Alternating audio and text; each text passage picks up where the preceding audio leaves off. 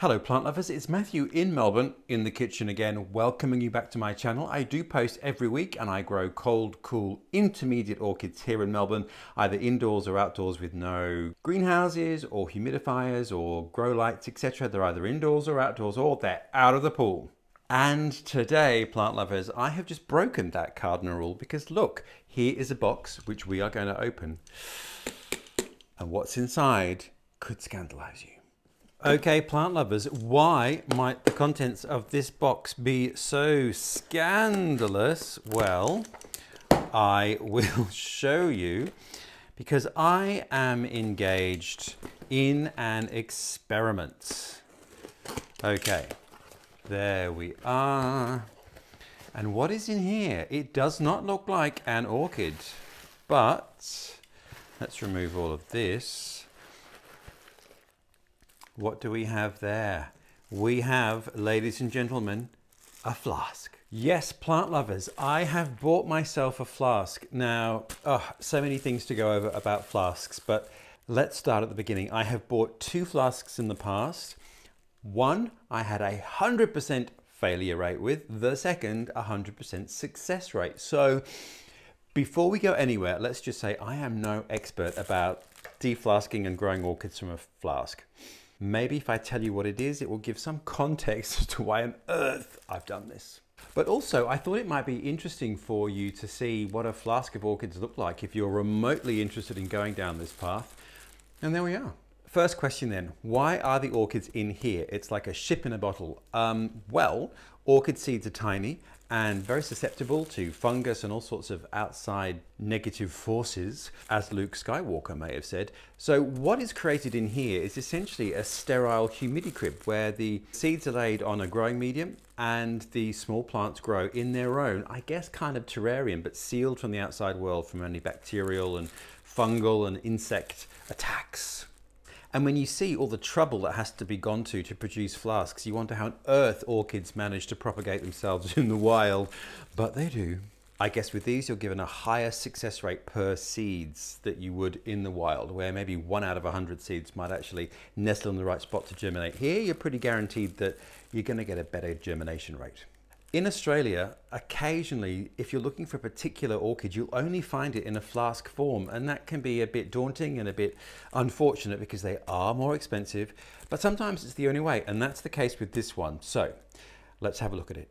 It's a Doritis, which has now been put back in the Phalaenopsis family, but it actually doesn't look dissimilar to a Phalaenopsis, but it's quite different because the Doritis are terrestrial and they have an erect flower spike, which can be sequential. So quite different. Anyway, you can see why they're similar. The leaves do look the same as a regular Phalaenopsis, but they're terrestrial, not epiphytes.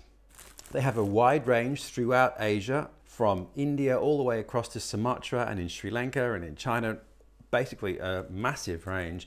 And plant lovers, which is why I may be really stupid in buying this, they are a warm to hot grower, which means in the hottest, sunniest part of the house is where this is going to live.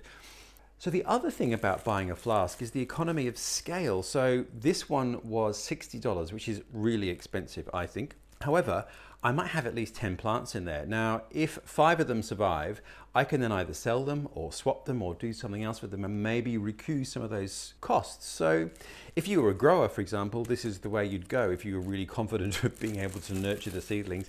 I'm not, but let's engage on this experiment. I'm going to open this up and pot them up, and we can watch over the next, whoever knows how long, if they survive and if I manage to get some reasonable plants out of this flask. When I've bought flasks in the past, they're actually sent to you unflasked. So they've been removed from the bottle that the seeds have germinated in, and they're in sort of like a twist top Tupperware container, which of course makes it much easier because I'm not quite sure how this is fastened. Anyway, come with me, let's have a craft exercise and try and get the top off first. Okay, let's see how we go with this little baby. Goodness me. The most bizarre Christmas present ever. Well, there you go, foil top. Aha, so it's just a cork stopper, so that should be okay. Ta-da! How easy was that? Okay, well, I'm relieved that that was actually quite easy to unbottle and I didn't have to smash the bottle. So what I'm now going to do is tip them out and see how many plants we've got and pop them up. The minute that you get it, unflask it and pop them. Don't leave it, because if they've already been de-flasked, then the orchids are quite sensitive. They've been in this sterile environment for a long time. So you need to really get a move on and get them potted up. And I'll show you how I'm going to pot them, which is what I've done in the past. Who knows if it will work with this particular one? Okay, so this is what we're going to need. I'm sure, like me, you have got a million of these little black potlets that you get seedlings in. So I've just washed all of these, which I'm going to reuse. So the important thing is, with most orchids, not to over pot them. So this is really the smallest vessel I can find. And then in terms of the actual potting mixture, regardless of whether the plant's an epiphyte or terrestrial or however it might finally be potted, this is how I've grown de-flask seedlings in the past. So sphagnum moss, and what I'm doing is chopping it up really, really finely, so that the pieces are just a little bit easier to manage in such a small pot. There we are. So the smaller the sphagnum moss bits, the more we're kind of going to get into those little potlets, but without compressing it too much. Now, the other thing I'm going to add is some bark, and this is really quite small. It's sort of amongst the smallest size you can find, and then perlite. Because what we need to do is to encourage these plants to produce healthy root systems as soon as possible, because that's how they're going to produce beautiful plants. The other thing I'm going to add into each pot is a little tiny dusting of mycorrhizal fungi, because as we know, that assists plants in developing healthy root systems. Okay, let's see how many baby plants we have got in this flask. Okie dokie. This is less than scientific, I'm afraid. It's feeling a little slimy, but actually, can you see there all of these small little green roots here? And then here we have the leaves of the baby plantlet. So quite healthy, vigorous root growth at this point. Let's see how many we've got. Now you can imagine they have been shaken up in transit and they've been through all manner of things. So this is really quite a traumatic process for the seedling. So it's sort of understandable, I think, that you often get a failure rate. The other thing that I have learned from error is that regardless of what the ideal conditions are for the orchid that you've got in a flask, when you de-flask them and pop them up for the first time, it's important to keep them somewhere warm and somewhere humid, and to keep them moist, not wet, but moist, so that those roots can develop. Even if the orchid is a terrestrial, or it's an epiphyte, or it has a dry season, or it's cold tolerant, etc., etc., etc., I always grow these indoors with good ambient temperature and lots of humidity, just to encourage the plants to grow well, and also just to kind of cushion the blow of being taken out of the womb, as it were, or in this case, a coffee jar. Okay, here we are. Here's a chopstick just to help us get the last ones out. And there we are. Is that it? No, there's more. Heavens to Betsy. All right, there we go. There are our plants. And you can see some of them are much bigger and more vigorous than others, which are still quite tiny. But this is the thing, so you get all of these baby plants. Now obviously you need a lot of patience for these to grow into full-sized, flowering-sized plants. But look at that one. That's a really large, healthy mini plant. So the other thing you can see is that kind of jelly substance. So that's the agar, I think it's called agar. It's a grow solution that's going to promote those seeds to germinate and produce little plants. Anyway, so what I might actually do is just rinse this off, and then we can get to potting. Okay, so I've rinsed those off to get rid of all the the amniotic fluid, and there you can see the plants quite easily. Now sometimes when you buy a flask, because they've been grown in quite a confined space, you might find that all the roots are really tangled together. So a good way to deal with them immediately is to get a slightly larger pot and then just pot the whole bundle into a pot of chopped sphagnum moss like this, but not separating the plants. And then grow them on for quite a few months until they've stabilized and they look healthier, and then you can perhaps go through and separate out all the roots and pot them up one by one. But this one, as you can see, they've all come apart separately really quite easily, and the roots aren't that massive to have become entangled. Okay, so let us get on to the next step, which is creating some pots. I will pot the larger ones individually, but the smaller ones I'm going to just put together in pots so that they all have a fighting chance and can help each other on the journey of life. All right, so a little bit of sphagnum, a little bit of perlite. There we are. So it's not packed in. And now with this one, for example, there really isn't that much root to actually pack in. So then I'm just going to lay that root on there and then just sprinkle a little bit of sphagnum and bark around the plant. There we go.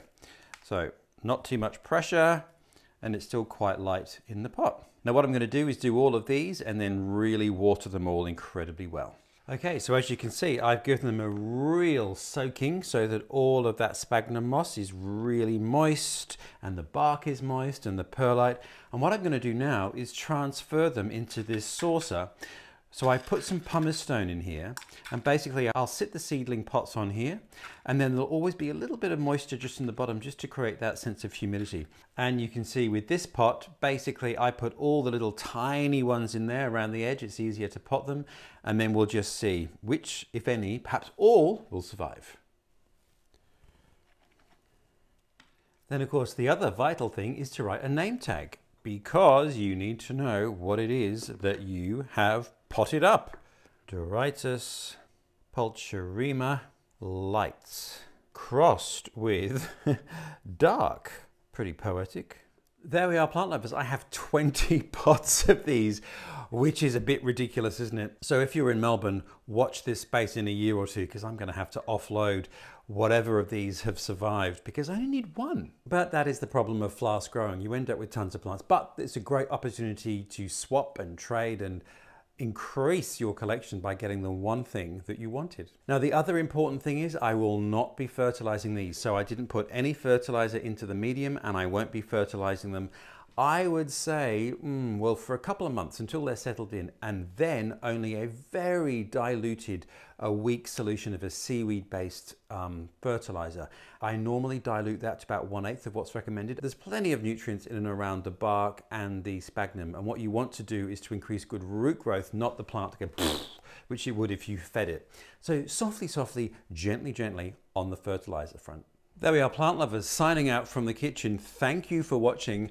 I must stress again, I'm not an expert at this de-flasking business. I've done it twice, once an abject failure and once just about 100% success rate, different species of orchids. So let's see how we go with Doritis. You know, fingers crossed, it's a fairly tough plant. You know, Phalaenopsis are fairly tough. This is now part of the Phalaenopsis family, so let's see. I'll certainly check back in with these and keep you up to date with the progress, even if they all die and it's a complete failure. Anyway, why not have a go? The only hesitation I'd have is that flasks are quite expensive, but it is often the only way to get a more unusual orchid, particularly here in Australia. So I'm going to give it a go. But anyway, thank you so much for watching. I post every week, so if that is of interest to see me stumbling through these amateur pathways of growing orchids, possibly failing spectacularly, do hit subscribe and you can follow those adventures. Otherwise, I look forward to seeing you next week with another orchidy adventure.